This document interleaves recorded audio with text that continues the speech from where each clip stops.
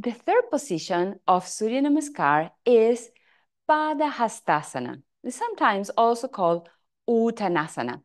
Here, when we say Padahastasana, it means bringing the hands towards the feet. In Uttanasana, there is the idea of intense stretch in the forward bend.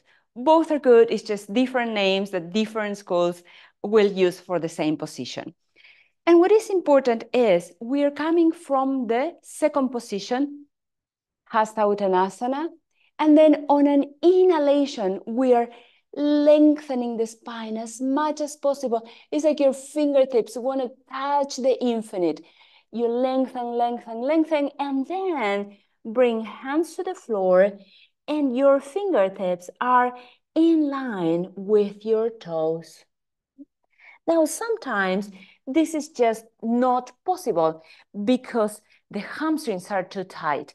In that case, we bend the knees, okay? So we are in the second position, and then exhaling, bend forward, lengthening the spine, but you start bending the knees.